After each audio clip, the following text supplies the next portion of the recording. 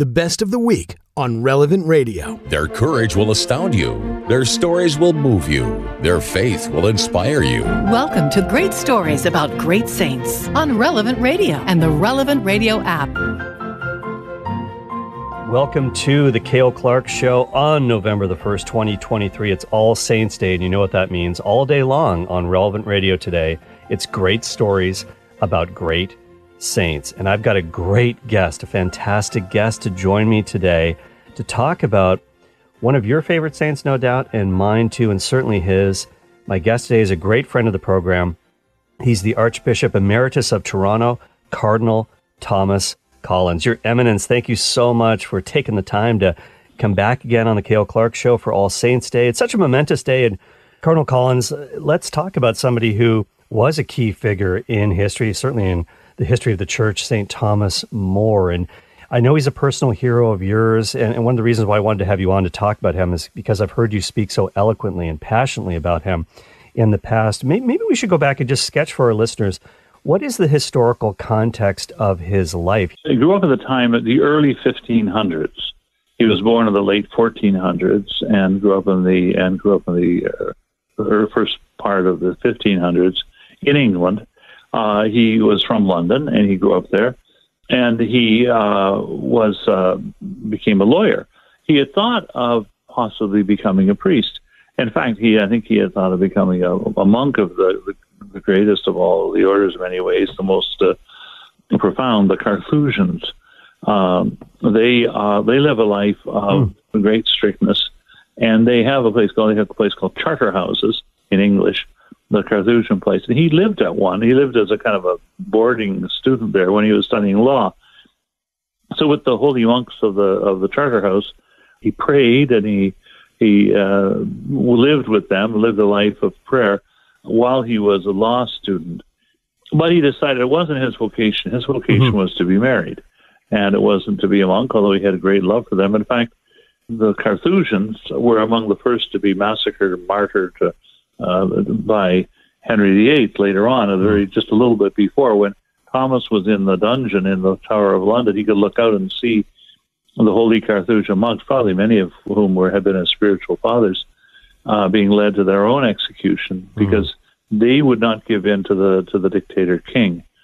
But then he went on, and he was very, very good, very smart, very wise, and a great leader. And so he married, was a very good father.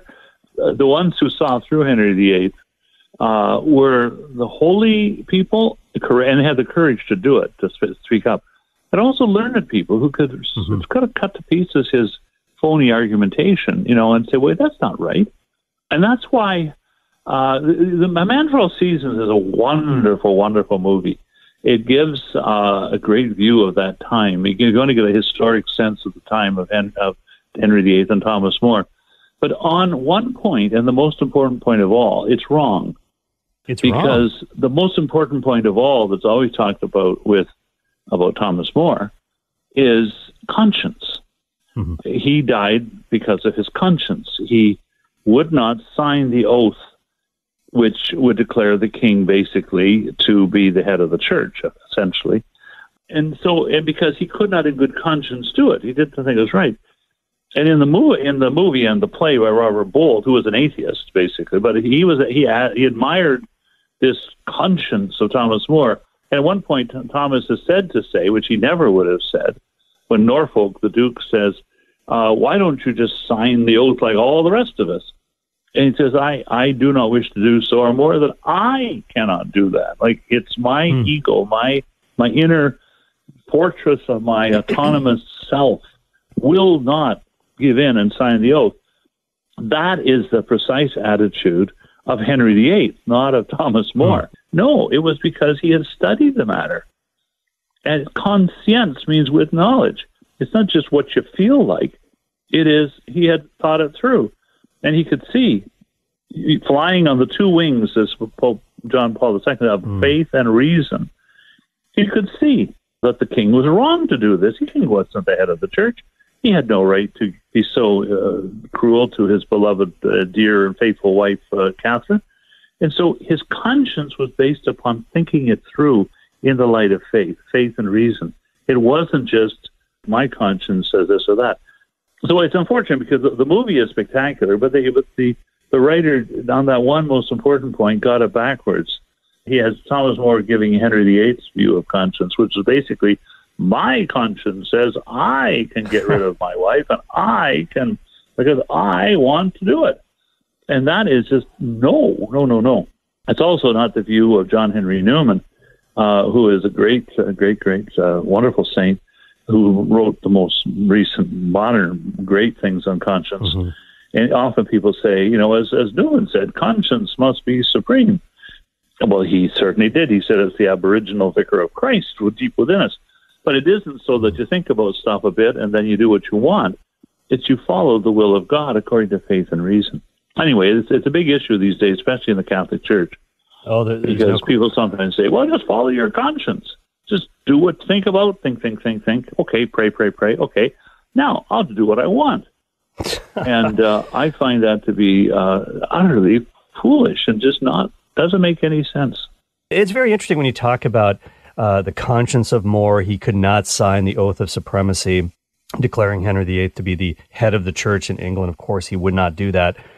And it's interesting because today we're talking here on November the 1st, All Saints' Day. Yesterday, of course, Halloween. It's also the day that is celebrated by Protestants as Martin Luther making that break from the Catholic Church. So it's very ironic that we're talking about this today, or perhaps providential. And the interesting thing about this, too, is that before Henry defected, after Luther initially made his move, and I think probably Thomas More, if he didn't write it himself, he certainly had a huge hand in it. Henry had written... the Defense of the Seven Sacraments, talk to us about this. Martin Luther, of course, has the exact opposite view to Thomas More. His famous thing is, here I stand. I can do no other. He was working from I. And I always joke about Henry VIII, so was he. That's why his number is Henry the V, I. And for that matter, Edward VIII, the guy who put his own views above those of the duty. And you ever see the movie The King's Speech? This kind of playboy prince, he goes off with Wallace Simpson. Mm-hmm. And in his famous farewell, where everyone said, he gave up the throne for the woman he loved.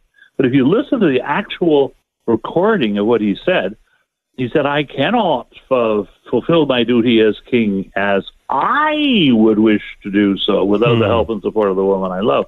So that whole idea is, I think, disastrous. It turns us into little islands of self. And I think it is really not a good move. I think it's out of touch with the whole most fundamental reality, which is the relationship of Father, Son, and Holy Spirit in the Blessed Trinity, of which we are made in the image and likeness. So I think it's not good. So he wrote that. He said he didn't write it. He was a sort of a ghostwriter for the king. The king, however, was no slouch when it came to theology. It's quite likely that Thomas said, no, the king wrote that book. I helped them out in a few points. That may well have been pretty true, because Henry was a pretty learned guy. For his defense of the Seven Sacraments, Henry VIII was given the title of Defender of the Faith by the Pope. I think it's a wise move for popes not to give people titles till they're safely dead, because you still the kings of England, they still use the term Defender of the Faith, but they switched faiths. He switched. Having said he would defend the faith, I guess that Henry thought, well, I think I'll have one of my own. So he kind of made himself into, why accept an honor from the Pope when you can become your own Pope? He created his own church. And in a sense, when he did that through the act, by which he set it up and became the head of the church, you could say the church, in England, became the Church of England. And there is an immense difference between the in and the of. And I think I don't think it was a good move, obviously. I did want to ask you about Thomas More, both as a friend, because he's a great model of friendship, and also his witticisms. Thomas More is humorist. He's one of the greatest wits of all time, really. Oh, yeah, that's true. In fact, there's a very good book.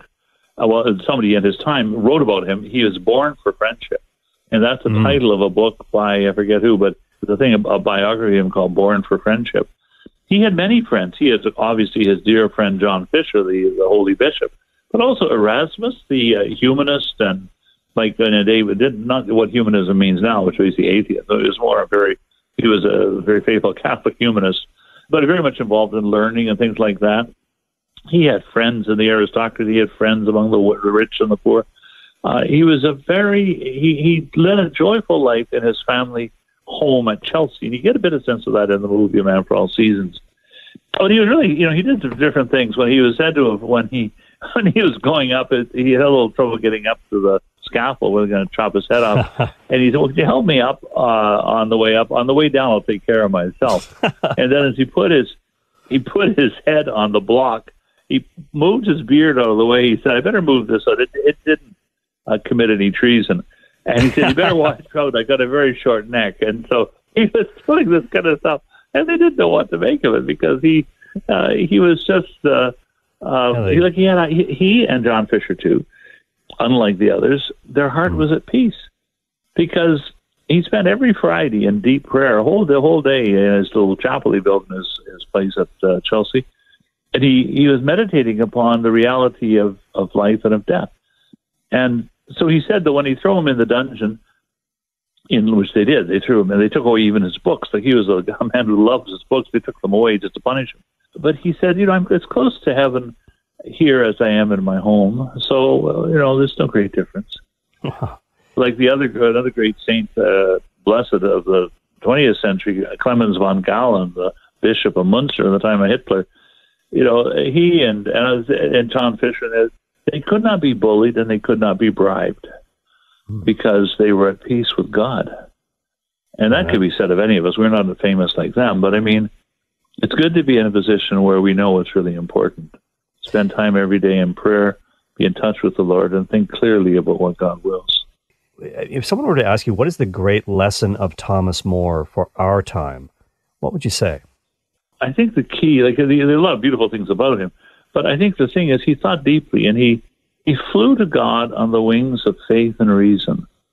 That's what we need to do as well. That's the image from the John Paul II uses. We need to think clearly. Natural thinking, natural reason is very good, but also see illuminated by the life of faith. So we need to reason carefully, as he did, like he thought it through, and even in conscience is faith and reason. So we need to do that. We need to cut through some of the just things in our society. I mean, you can't make it up. You just can't make it up. That's so true. There's a point where, like Hans Christian Andersen has, the emperor's marching along with no clothes on and everything because some con men have pretended they're tailors and, the whole story of them, the emperor has no clothes. And everyone else is saying, oh, what a beautiful sort of outfit he has, because they're all afraid of public opinion. But a little child says the emperor has no clothes. And so I think somebody, like some of the things, they're taken as you have to say this stuff, you have to believe it, or you are out of a job. I mean, stuff that is against reason, against common sense. We can use our minds to change the very fundamentals of who we are as men and women and stuff like that. It's like we kind of willing it so makes it so. Well, that just doesn't happen. It's not anything so much theological, although there's stuff about that in the Bible. It just doesn't make sense. And yet, if you say something very sensible and just obvious that any kid should know, you can really be facing trouble in your life. So Thomas More could cut through all that stuff, could see it. He could say, no, look, what is real? What is not real? And I think that maybe is the biggest thing of all. We live in a world of illusion, in a house of mirrors, smoke and mirrors. We have to be able to see what is real and what is not. He could see what was real. And that led him through the terrible problems he faced in his world, and we have to as well. That is a beautiful way to end our discussion, Cardinal Collins, on St. Thomas More. Thank you so much for taking the time to join me on the Cale Clarke Show. But before we go, can you give your blessing to our listeners over the airwaves? Oh, so certainly may the Lord bless all who are participating with us here. In the name of the Father, and of the Son, and of the Holy Spirit. Amen. Your Eminence, thank you so much for being here with us today on All Saints' Day. God bless you, and all of our listeners will be praying for you in your ministry as you continue on with priest retreats and everything else you've got going, moving your books, and we thank you so much and hope to talk to you soon. Thanks, Cale. It's great to be on your program. Like what you've just heard, share it with your family and friends, and thanks for listening.